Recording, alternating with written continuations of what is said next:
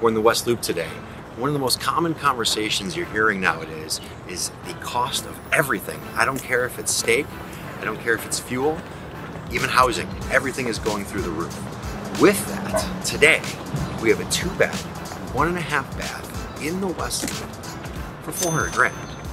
Okay, it's hard to pick anything up at that price, and you can do it in one of the best neighborhoods in Chicago. We're less than a block from the park, we're close to downtown, close to the train, close to everything that the West Loop is known for. Randolph's right down the street.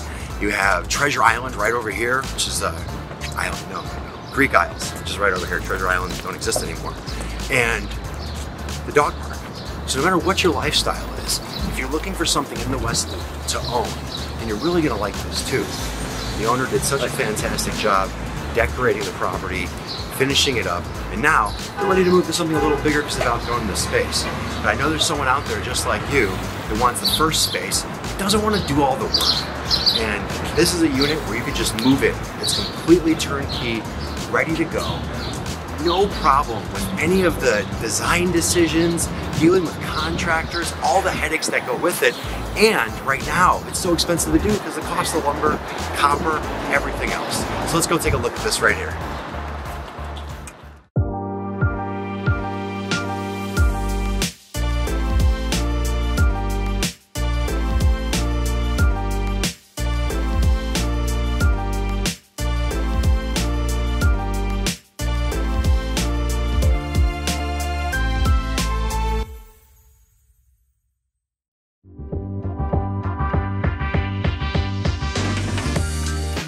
It is really nice to be able to go into someone else's home and not make a lot of these design decisions. They've already done the work, they've already turned it over, they've already made them for you so you don't have to deal with the contractors or any of the issues. I really like the banquette here, which gives you a great place for storage underneath, but then gives you a place where you can actually dine and hang out, but you still get the utilization that you have from the peninsula here. So they did a great backsplash here. I'm going to show you some other stuff in the back, but one of the things that they used is they put a great piece of marble right here on the fireplace to really set it off and make it stand apart. I think there's a really good job with the paint here as well. You'll notice we have the blue cabinets on the bottom, and then we have the blue accent wall over here. So with the gold hardware, it's really setting everything off, and then you have the backsplash tying it all together as well. Right here we have the washer and dryer, very straightforward, away from the sleeping area so you're not getting the noise radiating to the back. And then you have a hall closet for coats, all that kind of stuff. And then you have your guest bath on this side, which is really nice. You always want a powder room just for your guests. If you come in, you can notice the great tile pattern that she has going on here. Nice marble countertop. You might have seen that right in the front, right? And it ties together really well with the blue here. And then you have the copperish mirror on the back. I really think this sets the stage for everything that's happening here. And then you have the Peloton room, the second bedroom. What's nice is they did a day bed here. So you can actually relax. Use this as you want. You have window, bring in a lot of light. And then you have some nice big closets here. What I like too is we're looking at really good ceiling height. So if we come into this closet, you'll see how high we are here, but you can really notice it because most closets you'd be done, right? But you get the extra storage up above. And in this unit, we're looking at 9'10" on ceiling height. So your average condo is 9 feet. If you're closer to the lake, it's 8 feet. So arguably you're gaining about 2 extra feet than you're used to finding. And that leads us right to this. So some people have an idea in their head, they try to execute it and it doesn't work. That's not what happened here.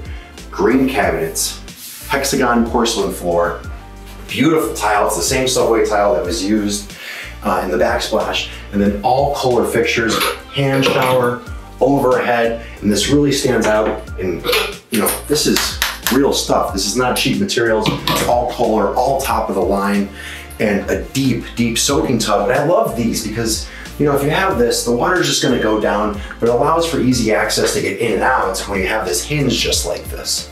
And then you have a ton of storage right up here, and it's open, easy to grab. I like the black framed window, and they're tying in the different type of metals in this bathroom right here, right here, right here, and it's all working all together.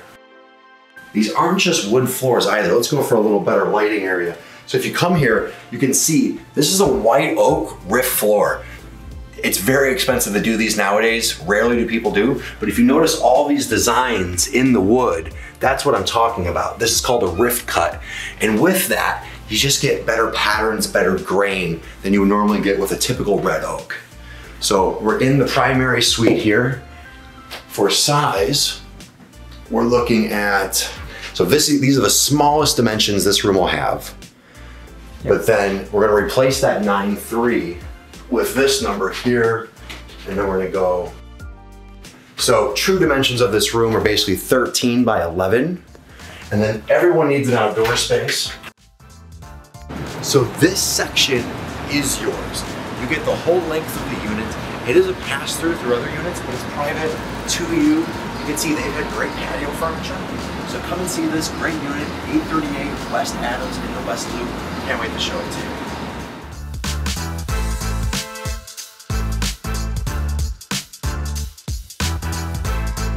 I was just walking out and I was thinking about how small and intimate this building is and how you don't want to be in high rises, you don't want to be in a mid-rise, you want a small, intimate place with few neighbors, more of a boutique feeling, no waiting, no noise. You only have 3 other neighbors here. So think about that if you're thinking about 838 West Adams.